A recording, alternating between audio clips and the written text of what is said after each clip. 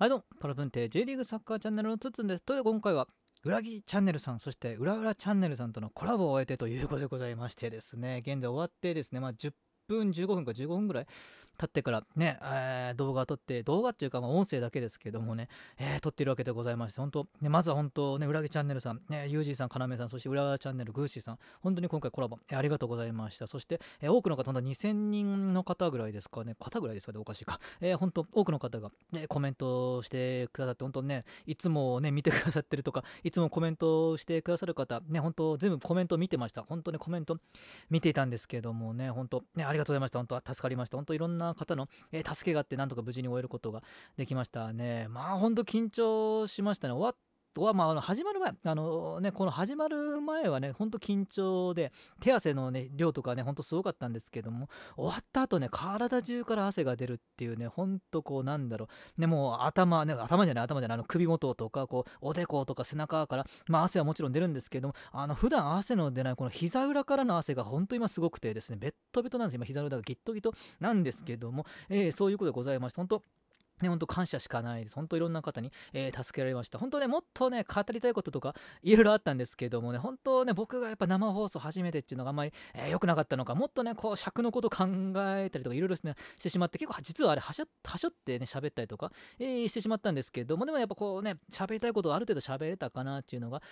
ありますし、やっぱりね、ユージーさん、グーシーさん、そしてカナメさん、本当聞き上手と言いますかですね、本当ね、こっちが話したくなると言いますか、気持ちよく話せるような雰囲気を作ってくださいましたね。ほんとちょっと途中いろんなアクシデントが、ありました。そもそもね、生放送が9時からなのに8時半から始まるっちゅう、前代未聞のハプニングもあったんですけども、そういうやっぱハプニングがあったから緊張がほぐれたっていうのも、もちろん、ありますね。ほんとそれはもちろんあってですね、そういうのもね、ある意味で良かったのかな、全部含めて僕は良かったのかなって、思いますね。本当なんちゅうんかな、もっと本当ね、普段っていうかそもそもね、普段僕一人で話しているんで、やっぱりこう聞き手がいるこの安心感っていうのを非常に感じましたね。やっぱりこう一人で喋ってると、でそもそも僕がね、いつも早口、なんか途中でね、つっつんさんの弾丸トークってね、コメントがあったのを見たんですけども、そもそもね、僕がこう弾丸で話さないといけない理由っていうのは、極力間を少なくしたいんですよね。これが聞き手の方が今日みたいにいらっしゃると、ある程度つないでくれたりとかするんですけども、この間をなるべくなくしたいっていうのが僕の中であって、結果この弾丸になっているわけでございます。だから今日は比較的、ね、穏やかに話したんじゃないかと思いますけれども、でもそういう意味でも、聞き手がいる安心感っていうのをなんか初めてこの YouTube やっていて、感じましたし、で本当でもその安心感っていうのはやっぱ聞き手の方々、本当お三方が本当ね、聞いてくれたといいますか、本当いい雰囲気でやれたのが一番大きかったのかって、僕の中であります。本当ね、もう今日ほど集中して見たゲームはないっていうぐらい、本当にメモって取りながら、あんま僕普段、メモは取るんですけども、こうね、動画撮るときにあんまりカンペってもう見ないで、なんだろう、いつも動画に出してるこのホワイトボードみたいな、あれみんなに見せ